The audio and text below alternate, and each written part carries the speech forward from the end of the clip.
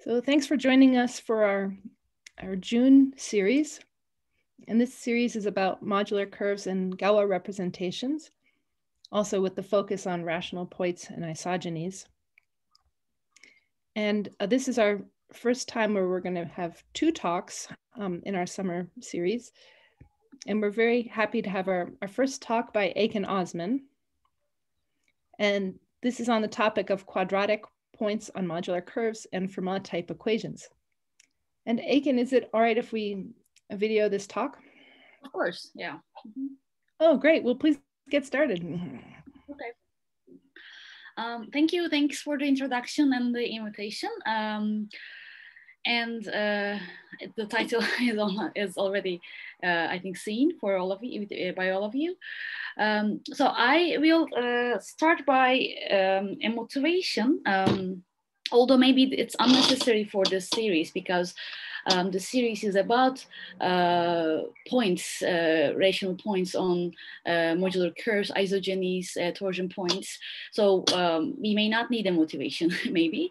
However, I usually start this talk in this manner, and I think it gives a nice connection with a slightly different subject, which is the VaNTAGe equations and studying their solutions.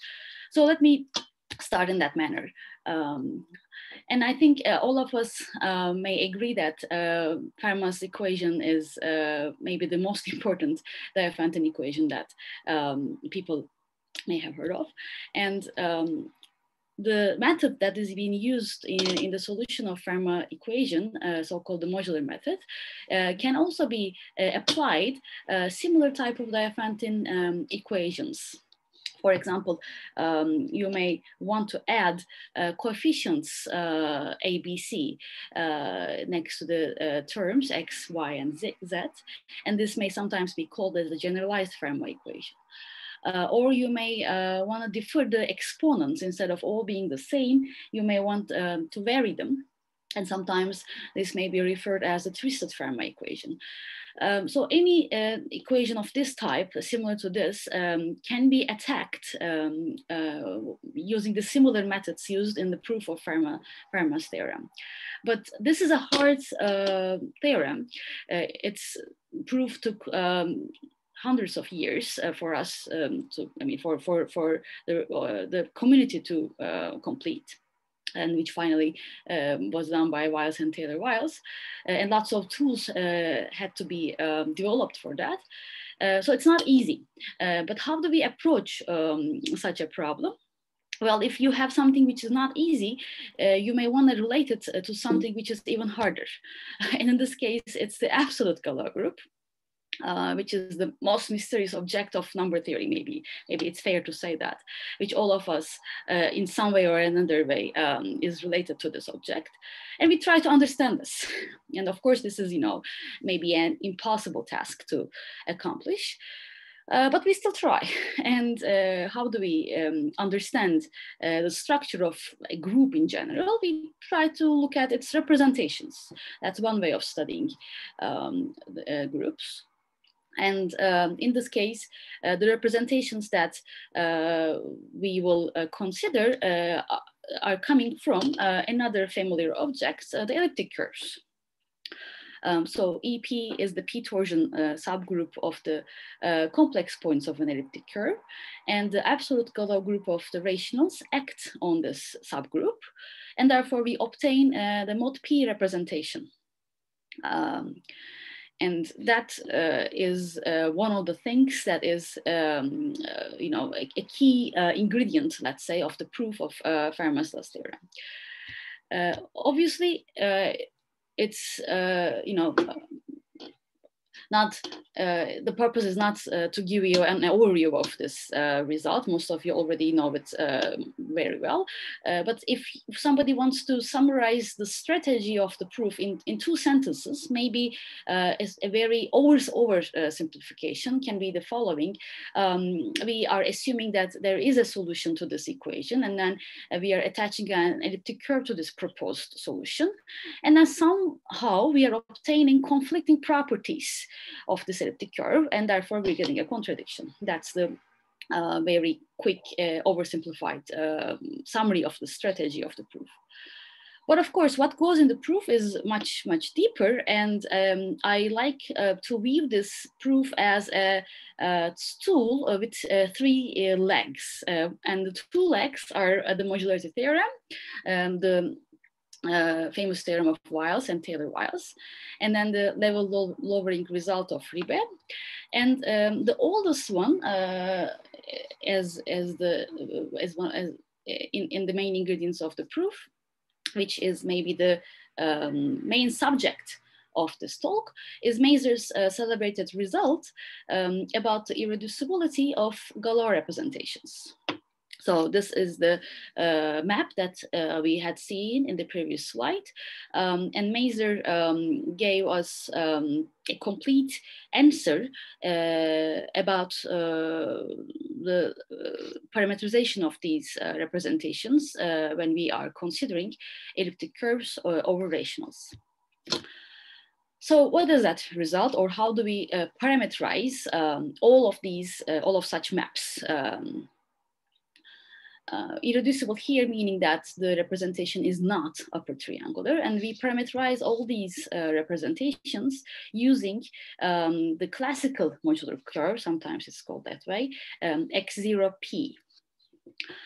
So X0P, the non-cuspidal points on this modular curve parameterizes the mod P Galois representations, which are upper triangular. And therefore, if there are no such points on the classical modular curves, then there are no such representations. So the question is, what are the rational points on the classical modular curve? And the answer is mostly given by Mazur. Whenever n is prime and bigger than 163, the set of rational points on the classical modular curve consists of only cusps. And the cusps are, I should say, they are natural points. They are easy to find points. We know what they are from the very beginning. So for the people who have not maybe dealt with this object before, cusps are like our best friend. We know what they are. You don't need to worry about them. Okay, later this result has been generalized to composite levels, and the situation for small levels have also been understood by Kenko and Momose.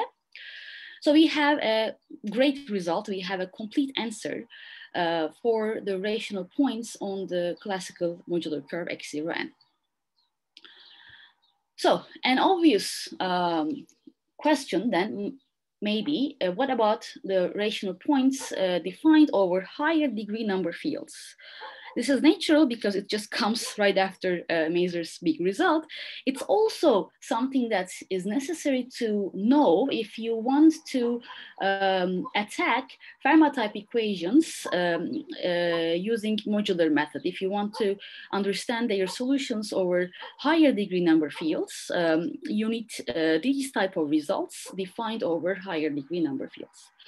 So we need to know as much as we can about X0 and K. K here is a number field. We don't know much, that's the point.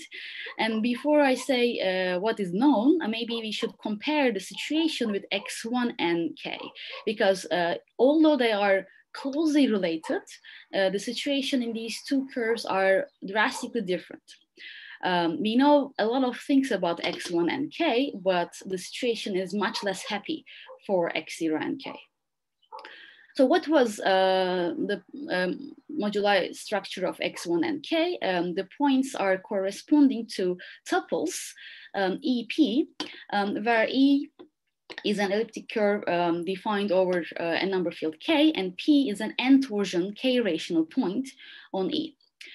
Versus X0n, well, I told moduli interpretation in terms of Galar representations, but another point of view, an equivalent point of view, is seeing a k-rational point of x0n as a tuple again, E and C this time, where C is a cyclic group of order n, and as a group it is k-rational.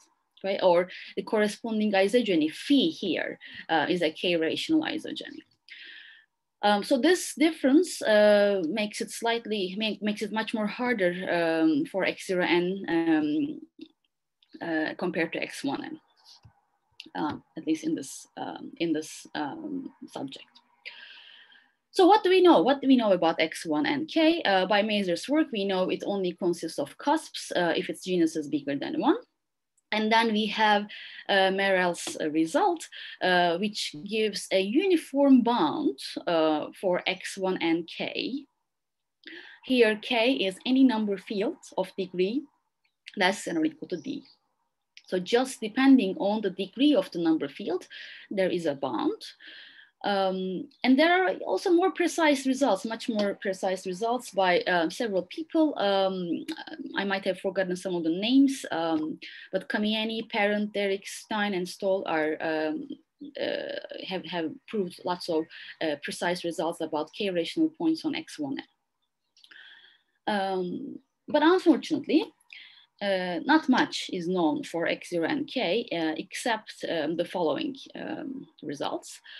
Before I state the results, I need to make a definition. I will refer a point on the modular curve x0n as a quadratic point if the field of definition has degree 2. So the first result that I will state is due to Bars and Harris-Silverman, which says that if the genus is at least 2, then there are finitely many quadratic points on x0n except for 28 values of n. The next result is by Braun and Nijman. They parameterized all quadratic points on x0n under the conditions that the Jacobian is torsion, so has 0 modular rank, and the curve is hyperelliptic. And the corresponding n are the ones that are listed there. Okay? So here, I want to emphasize that this is a result that parameterizes all quadratic points. So you are varying k among all number fields of degree 2 and finding all the points defined on these k's for the values of n that are listed here.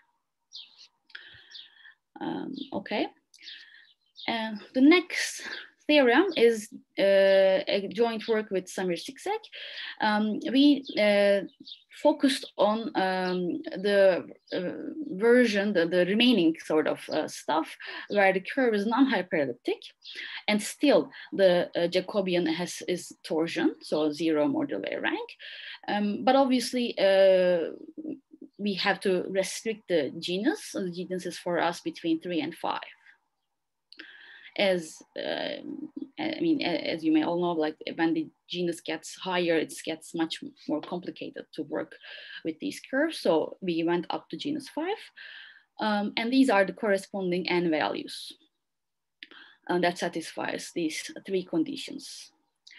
And for those, we found and parameterized all quadratic points, like Braun and Nijman did. So we varied k among all degree 2 number fields and found all the points defined on any of these k's for any of these n's that are listed. Okay, so now we have a full list of all quadratic points with genus starting at 2 up to 5 under the constraint that the Jacobian is torsion. And then this result has been improved by Box, and he dealt with sort of the remaining cases that was left. Again, the genus is between 2 and 5. The curve is non-hyperelliptic, but he lets the he assumes that the Jacobian has positive modular rank. So the remaining cases have been covered thanks to this theorem. And then we have really a full list of all the quadratic points for this genera between 2 and 5. Okay, this may sound like, okay, good, like, but why is this helpful? Like, how can we connect this right away, maybe, to the starting point, the Diophantine equations?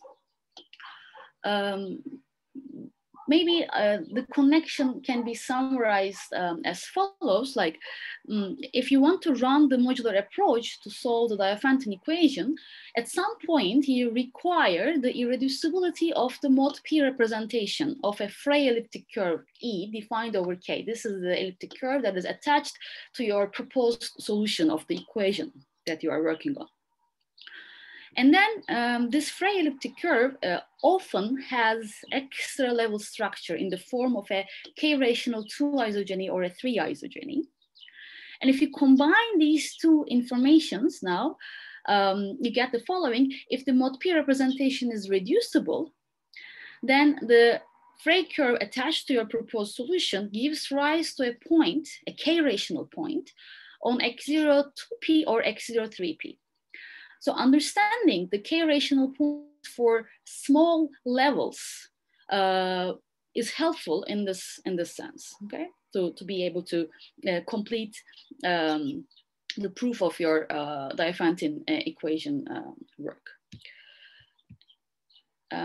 For example, this has been used by Freitas and Zigzag to find the quadratic solutions of the classical Fermat equation. Specifically, this curve x034 was used. And just to give you a glimpse of what we mean by the parameterization of quadratic points, this is, for example, a summary of the situation for x034. On the top, you see the structure for the Jacobian of this curve. And then these are the quadratic points, all of them on this, that are lying on this curve using this model that we have here. So we only listed the curves up, the points up to conjugation. If you look at the field of definition here, you can see it here. All the quadratic points are defined either over Q adjoin square root of -1, or Q adjoin square root of -2, or Q adjoin square root of -15. So those are the only number fields that we see for x034. Okay, so that is the result and why somebody might care about it if it's not solely the purpose of studying the rational points. You might be coming from a different angle, but it might still be useful. But then how do we prove such a result? How can we find all quadratic points on an arbitrary curve? There is a theoretical approach. Let me first start with that. Our curves are non-hyperelliptic. So if you have, this is a general thing that works for any non-hyperelliptic curve, whose genus is at least 3. And let's say the Jacobian is finite. And we also assume that there is a rational point on the curve to start with. This rational point is denoted by P sub 0 here. This assumption is not a huge assumption for us for our modular curves. If we recall, we have cusps on our modular curves, and there are always rational cusps. So P0 is okay for us. The next thing in this theoretical approach is enumerating all the rational points on the Jacobian. This is a quite non-trivial thing to do, but if it can be done, let's say it can be done for a second, then we can move on as follows. We form the symmetric product of our curve x, namely x2 here.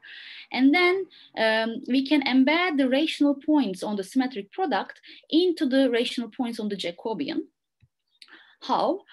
First of all, a rational point on the symmetric product is a set, sort of, an unordered tuple, better to say, which consists of P1, P2, where either these 2 points, P1, P2, are honest rational points on your curve, or they are defined over a quadratic number field K, and they are Galois conjugates of each other.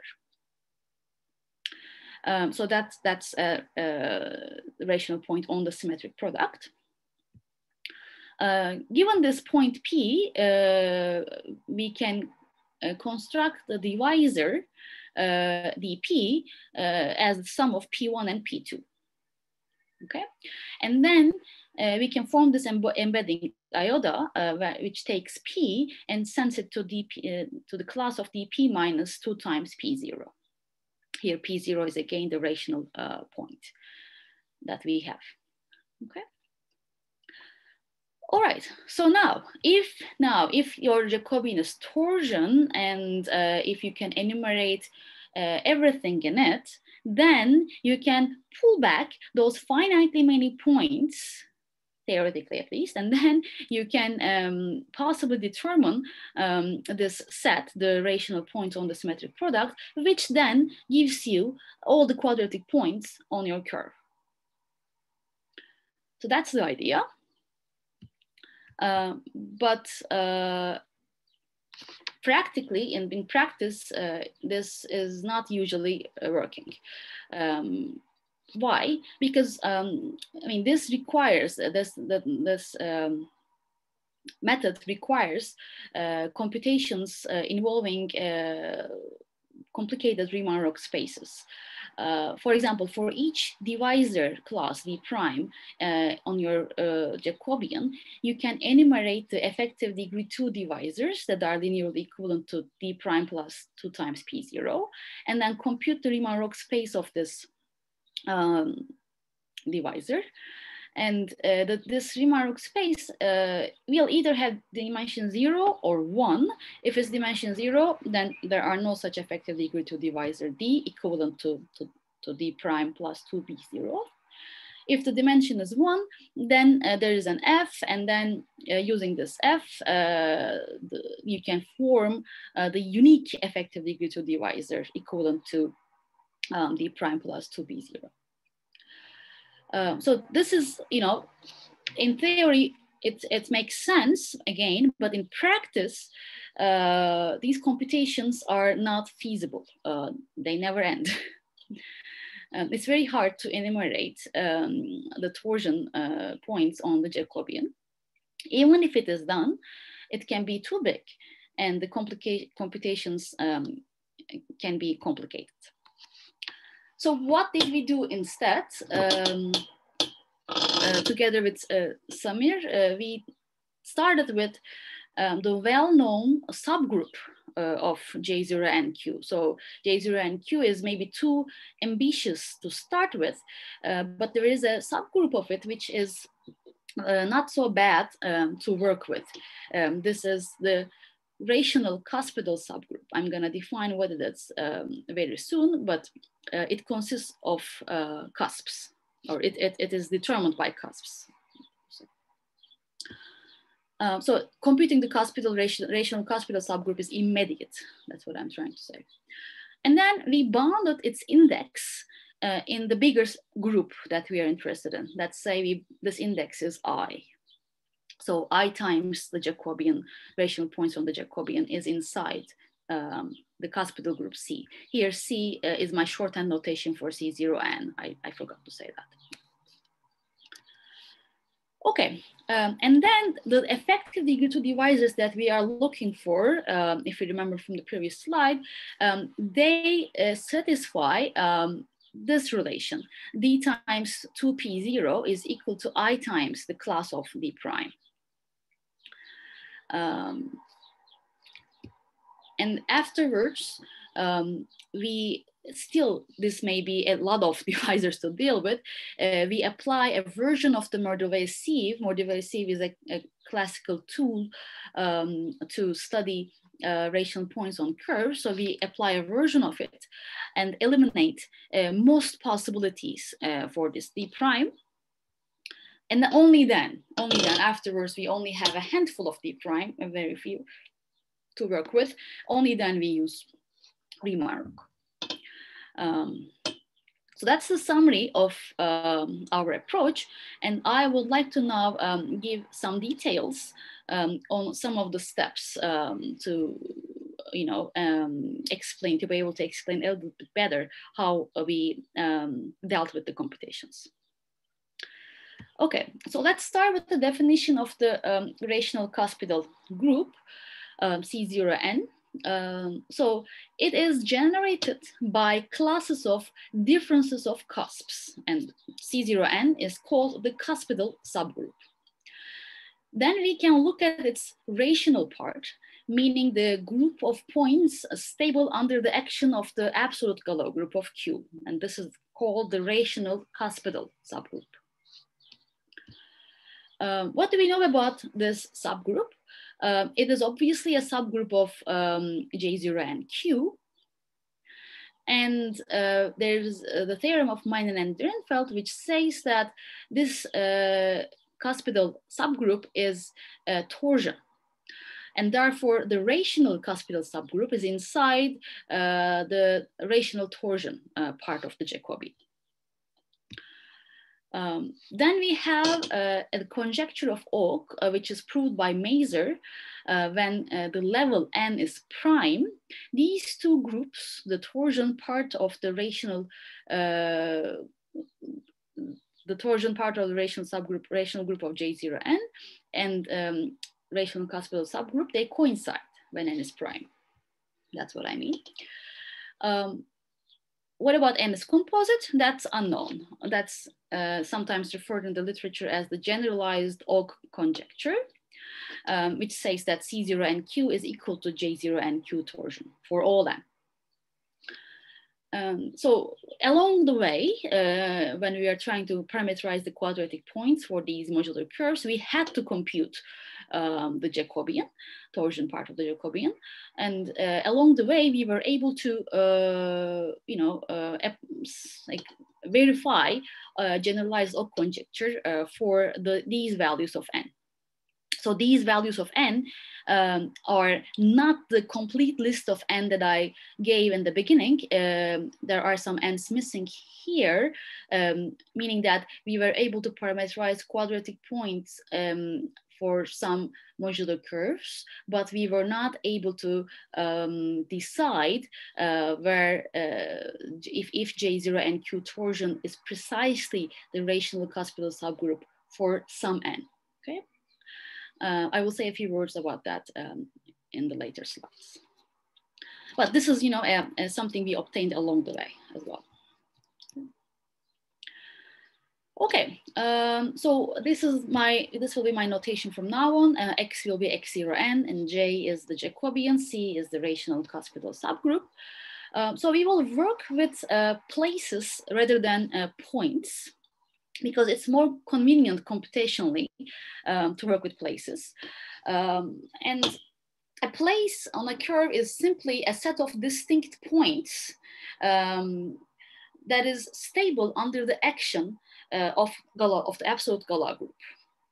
And that finite set of distinct points forms a single orbit under this Galois action. And the size of this distinct list of points will be called the degree of the place.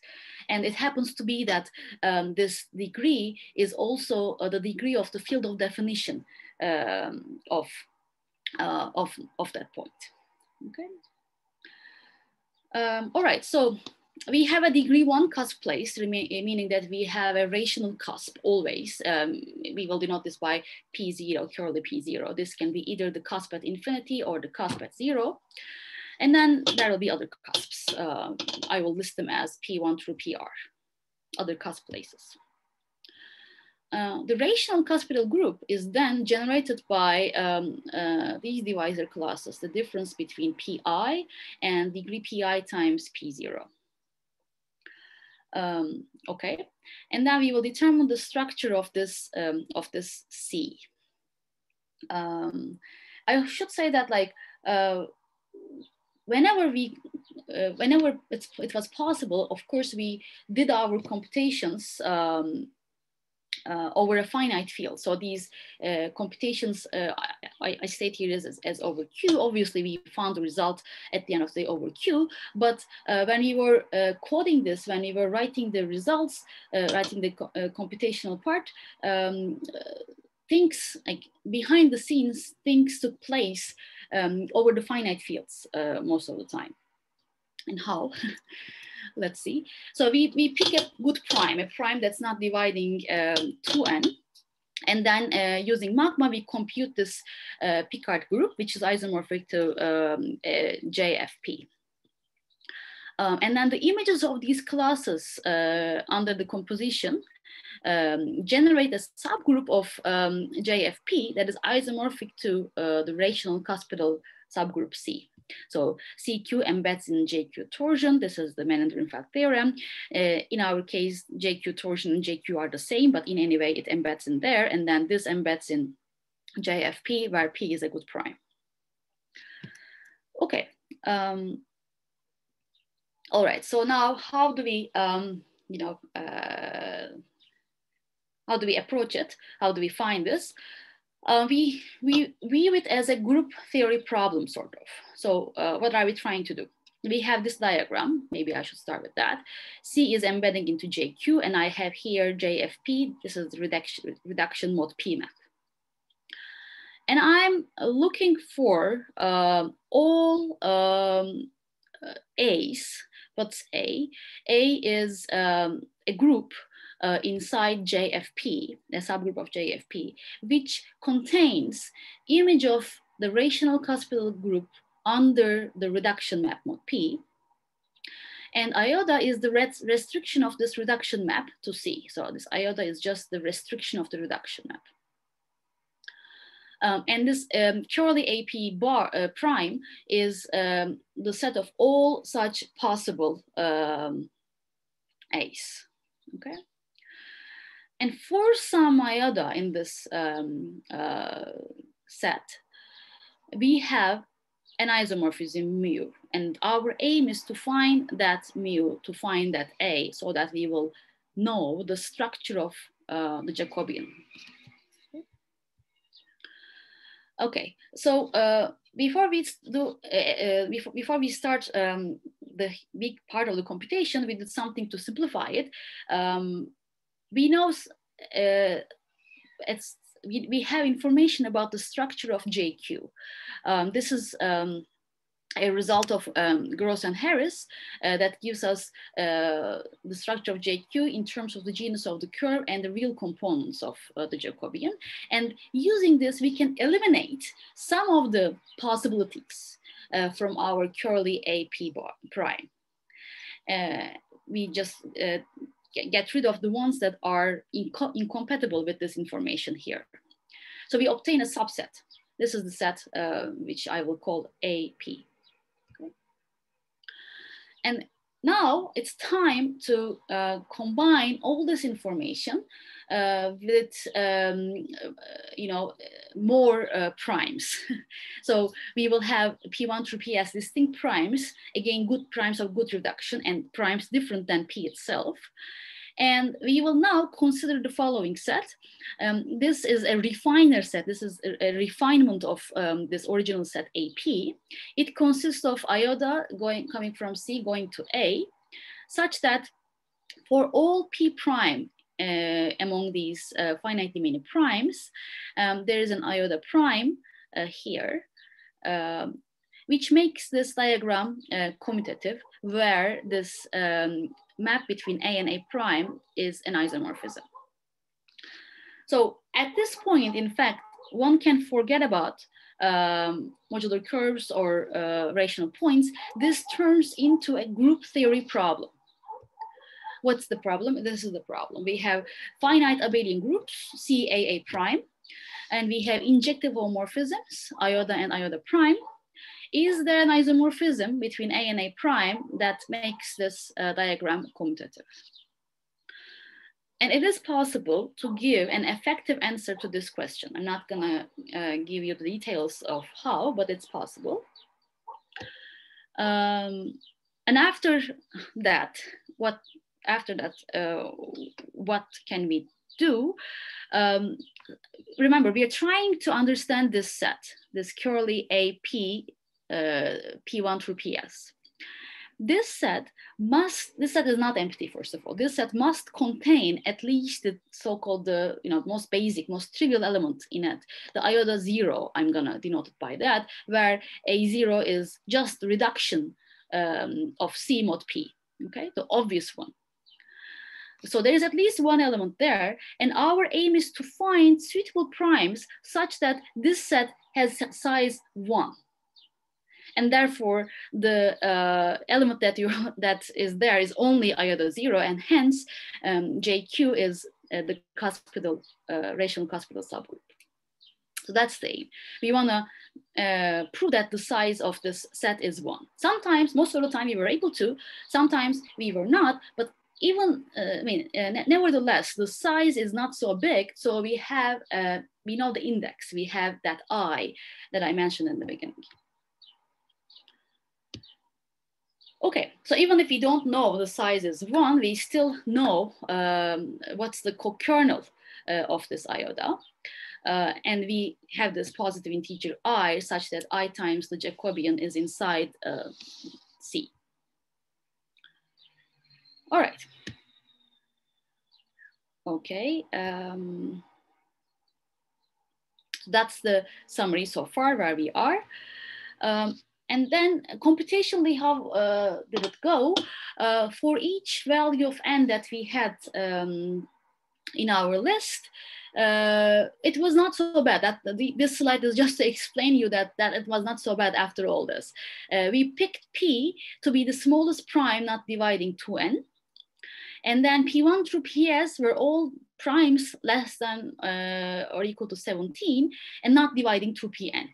So the set was really small. The P1 through PS that we had to consider was not that bad.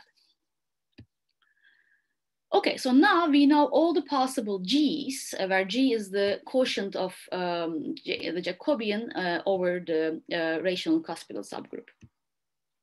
And we let I be the least common multiple of these exponents, and therefore we have the required inclusion. And then how do we continue? So thanks to Maser, XQ is known. We know what are the points on that. So using those rational points, we can form a set of effective degree 2 divisors, K0. This set is good, but then we can also find easily, quickly, a few more random quadratic points on our curves by doing some hyperplane intersections.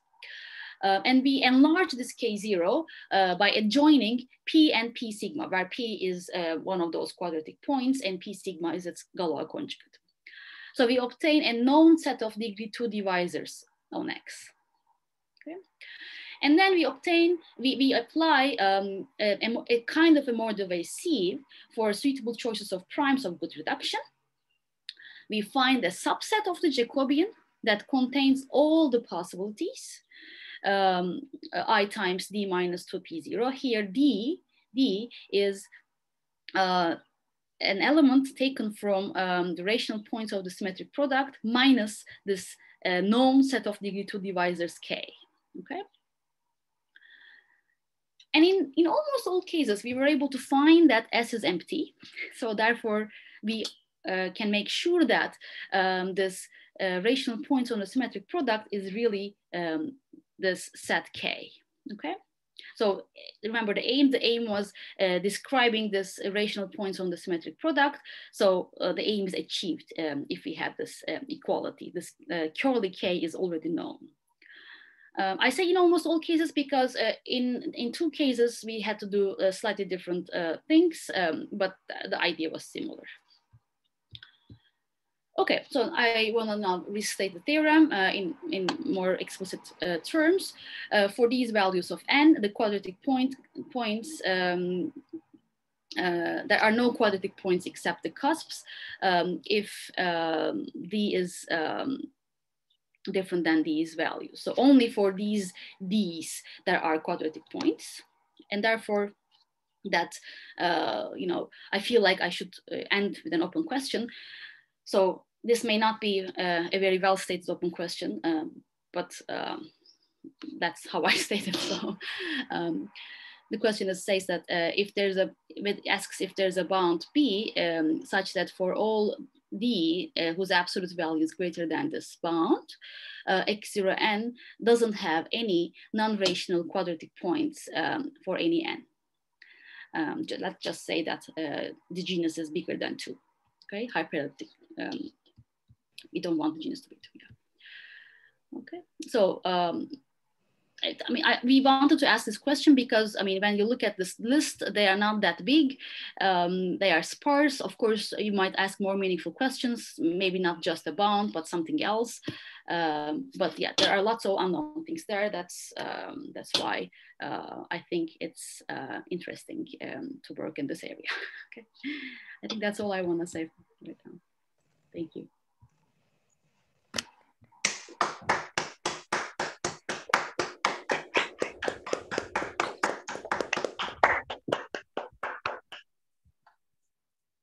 Well, Ekin, thank you so much. So now this is a great time for questions. Does anyone want to start off the questions?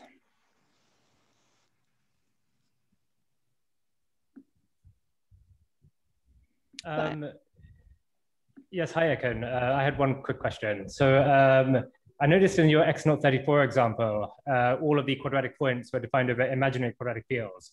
Yes. So my question is there some a priori reason why you would expect that? Like, you would not expect any points over real quadratic fields? I have no a priori reason, and in fact, there are n's who has quadratic points over real quadratic fields as well. It's not happening over X034, but there are other n's in our list that is happening. So I don't think I don't have a good explanation for X034, but maybe there's none. I don't know. Okay. Okay. Thank you. You're welcome.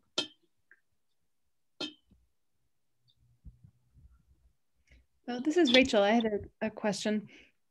Do you think when you were looking at those sets of primes and controlling this subgroup A prime using several primes, do you think it'd be possible that you could do this with just 2 primes, or just that for each one that there would be a good choice of 2 primes for which it would work? Yeah, that's a good question. Yes, in fact, like in many of our examples, we only needed 2 or 3 primes. Mm-hmm. So for each n, the set was different. The necessary primes were different, but the size, I don't think we ever used something with 4 primes in it. So it was really quick in that sense. Yeah. Mm-hmm.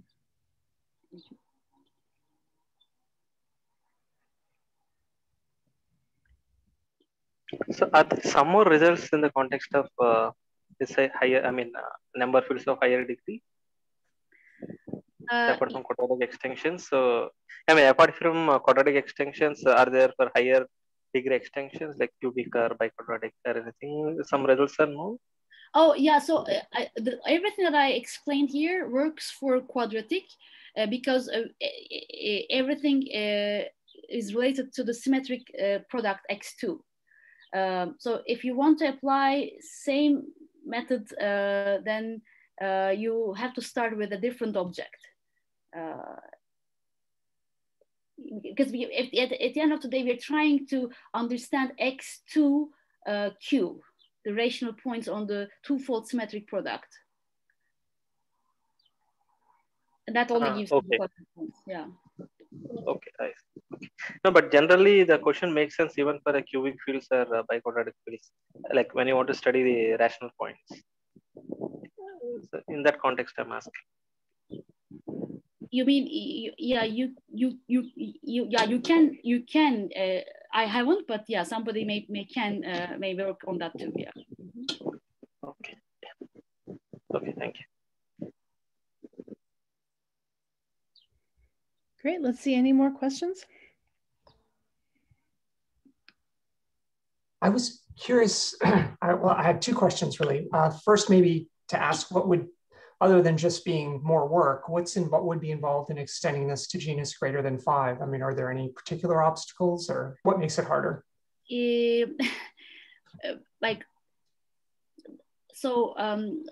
had to, of course, we had to compute the equations and the J maps from scratch. Like even though they were computed already in Galbraith's thesis, for example, the models at least, we had to redo them because we need explicit J maps to be able to give the parameterization.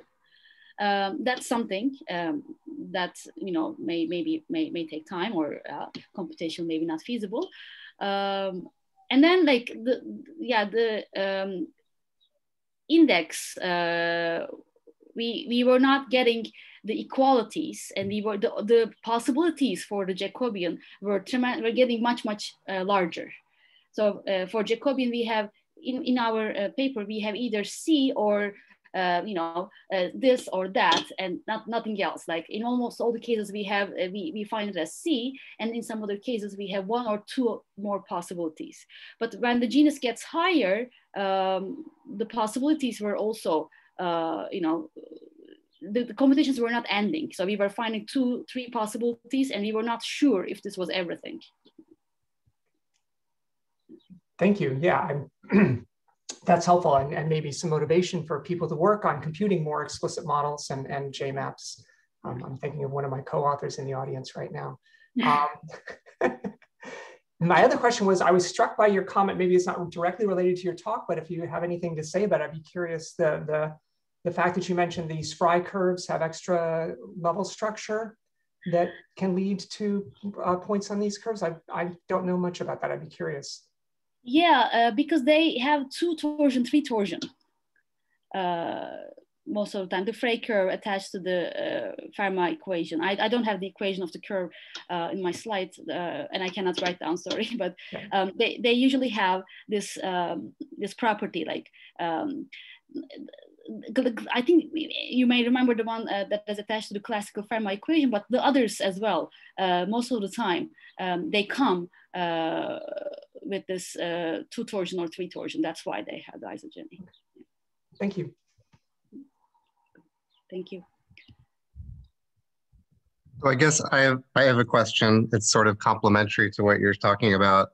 You may have already mentioned it at the beginning. Maybe I just missed it. So there are finitely many values of n for which x naught of n has infinitely many quadratic points, right? These are the ones that are either like hyperelliptic or bielliptic to a elliptic curve with positive Mordell-Weil rank. So in that case, is the parameterization of all of the infinitely many quadratic points now known? For hyperelliptic, yes. But not, are there, what about the case where it's bielliptic? There are, I think the complete list is not given. There are some cases that has been done, but I'm not sure the complete if the complete list is known. Maybe I can can I come back? Yeah, at the beginning. Yeah, you mentioned something that was part of that. Yeah. So this was. Right. So I guess what about, so there are cases where it is bielliptic to an elliptic curve that has positive Mordell-Weil rank? Exactly. Yes. Yes. Is that just much harder, or no one has gotten to that yet, or what?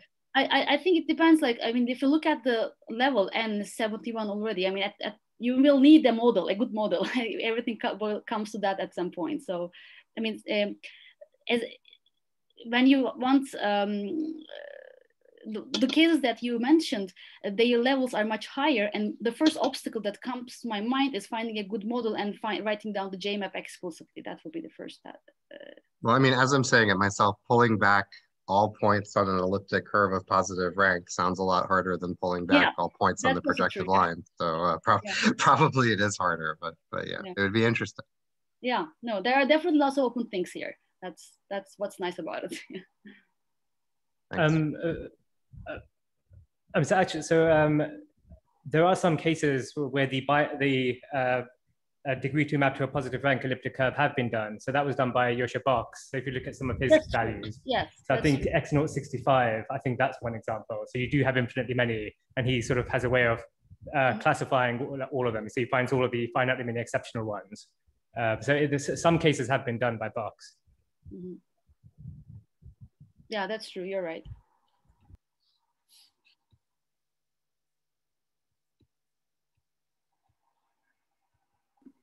I hope this is a quick question. I wanted to ask, based on the way you do the computations, it seems like you're trying to do sort of a lot of Mordell-Weil sieving at the expense of explicitly computing Riemann-Roch spaces. Mm-hmm. Are there still some Riemann-Roch spaces at the end that you have to compute? Yes, yes. And yes, are those just easier than doing? I guess I'm trying to ask about why the initial strategy you presented in your talk is not what you pursued. Oh, because I mean, I would just say, before trying it, I would just assume it would work. It would work. I tried it for several months and it didn't work. The computations were never ending. Like, it's like I was asking, find the Riemann-Roch space. Here's my divisor. Yeah, go for it. No, it wasn't. I mean, days and days working, and it wasn't coming with an answer. I guess it's just hard. I see. Yeah. And for the Riemann-Roch computations you were able to do, was it because the degree of the divisor was lower, which meant that it was easier to do? Or? The number of divisors that we had to do this computation was significantly much less. So you can do this for one divisor, for two, but you cannot. It's hard to do this for maybe 20 of them. So we had to eliminate the candidates to compute the Riemann-Roch space. And at the end of the day, sometimes we will not eliminate all of them. Oh, here's 4. We don't know if all these 4 are in there, but at least they cannot be more than these 4. So that gave us, a guess for the Jacobian, either the one that contains all these 4, or maybe just the 2 of them. But if you have 20, then it's never ending, and you don't know even if all those 20 are there already. So, yeah. But I didn't know it was too long before I tried to do it. You're right, that's good.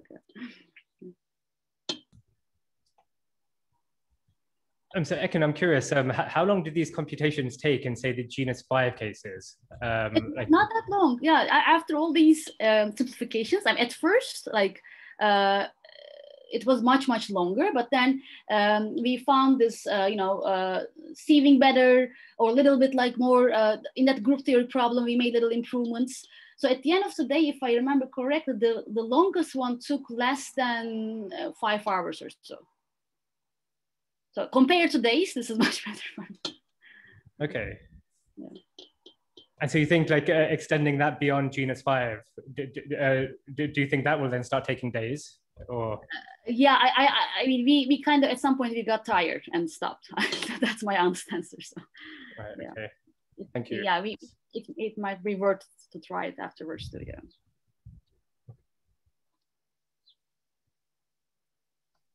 It's maybe worth commenting. I'm not an expert on this, but Martin Derrick certainly is, that there are often tricks one can do to speed up some of these Riemann-Roch computations if you're willing to dig in and get your hands dirty and not just depend on what's already built into Magma. I would love that, because I'm not an expert in that at all, like in the computational part. I just ask Magma if it can do it. I'm happy. If it cannot, then I'm sad and try to do something else. Yeah. Yeah, I think we've all been there. Okay.